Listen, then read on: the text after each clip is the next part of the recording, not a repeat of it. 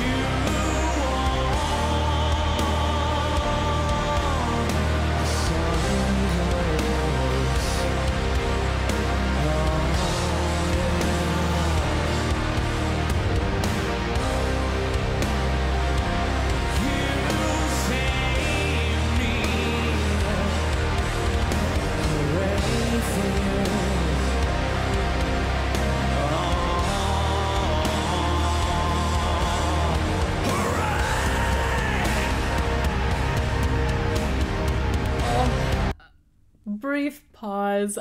I forgot how much I love his voice. When he is in mid-range, it literally just sucks you in, like it pulls you in right at your chest. It's just this warm, comforting, alluring tone that I love so much. And maybe part of that is because he doesn't give it all the time. You know, we've got this brightness that he'll incorporate sometimes, and almost like an edge and a bite to his sound. And then obviously he's got all these other vocal effects that he can do. Let me start that a little bit toward the beginning. Here we go. There, so that we got like some of that brightness, that it's still very full, but it's just got this bit of this edge to it. I love it.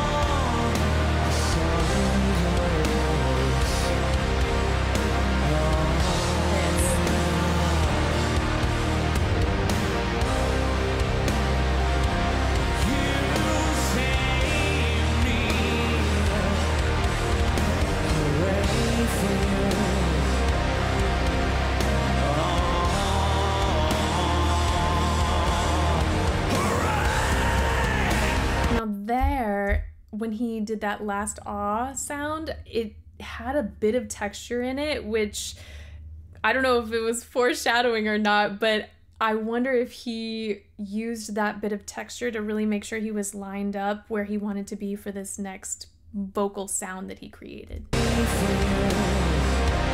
very smooth here. A little bit of texture.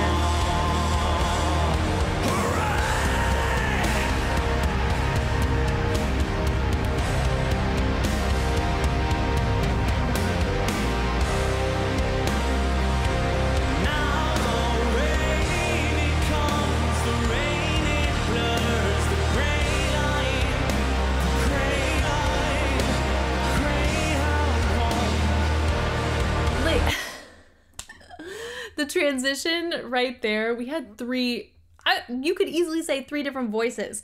Let me...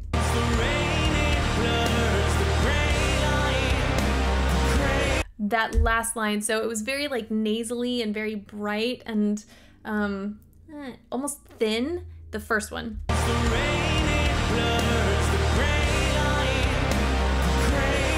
And then I feel like he used a little bit more backspace there.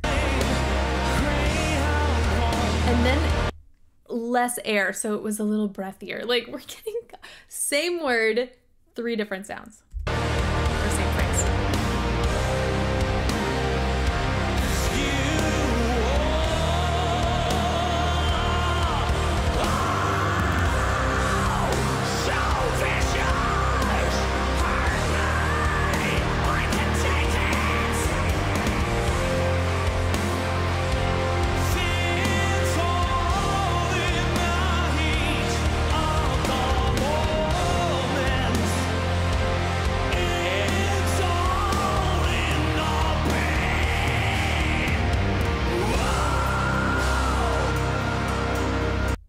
What was that?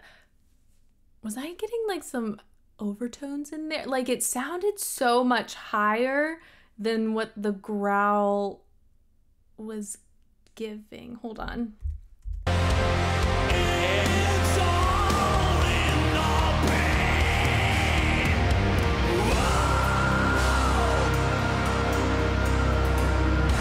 It was like...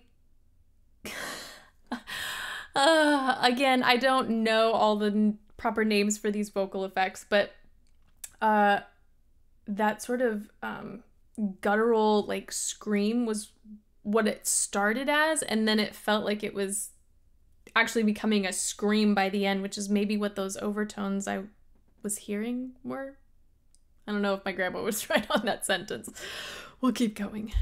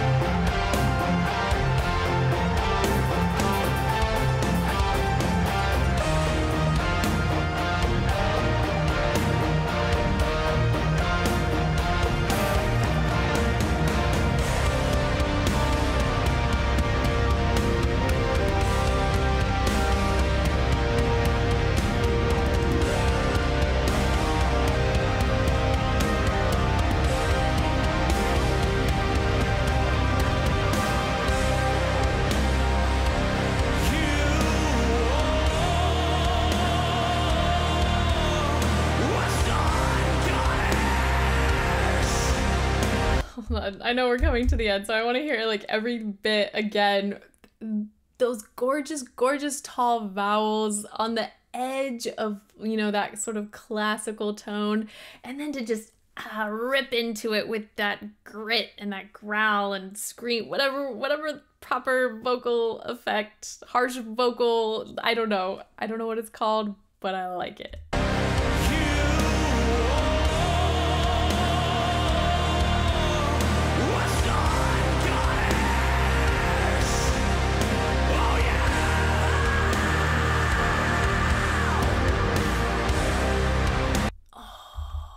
I was literally just thinking to myself, you know, I feel like the other videos I watched, maybe I got to hear a bit more of his vocal ability in those, and then that happened.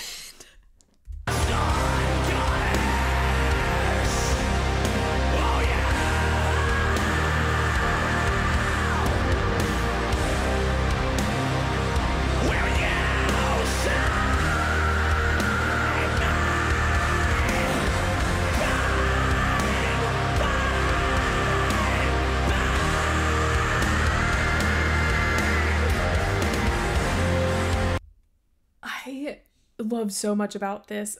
The sound itself is incredible. The image we're getting, how close we can see everything happening. Obviously, you can see the space in his mouth, but you'll notice that tiny bit of groove in his tongue that makes me think, so usually that means you're utilizing a little bit of tongue tension, and I wonder if he's using that to help keep, not depress the larynx, but to help keep it low so that he doesn't end up letting the larynx rise and straining during these screams. I don't know if that's his technique, but it's fascinating to watch.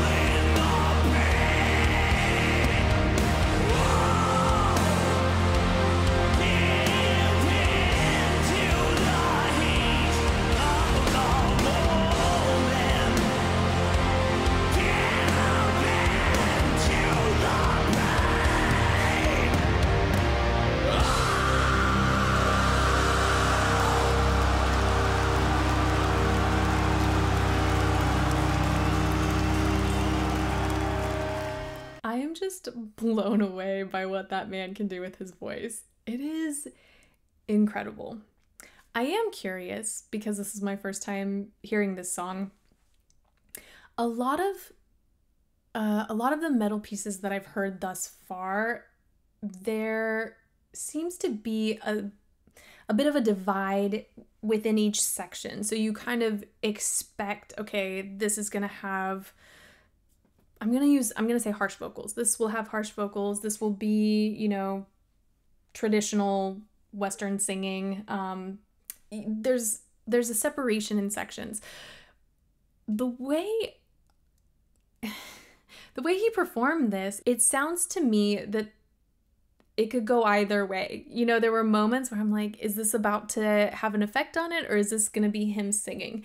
And so I'm curious if what he did here he does consistently, or if he changes when he uses those effects, when he has that texture and that grit, more so than when, you know, just that gorgeous, tall, beautiful singing. I don't know. It was so many things.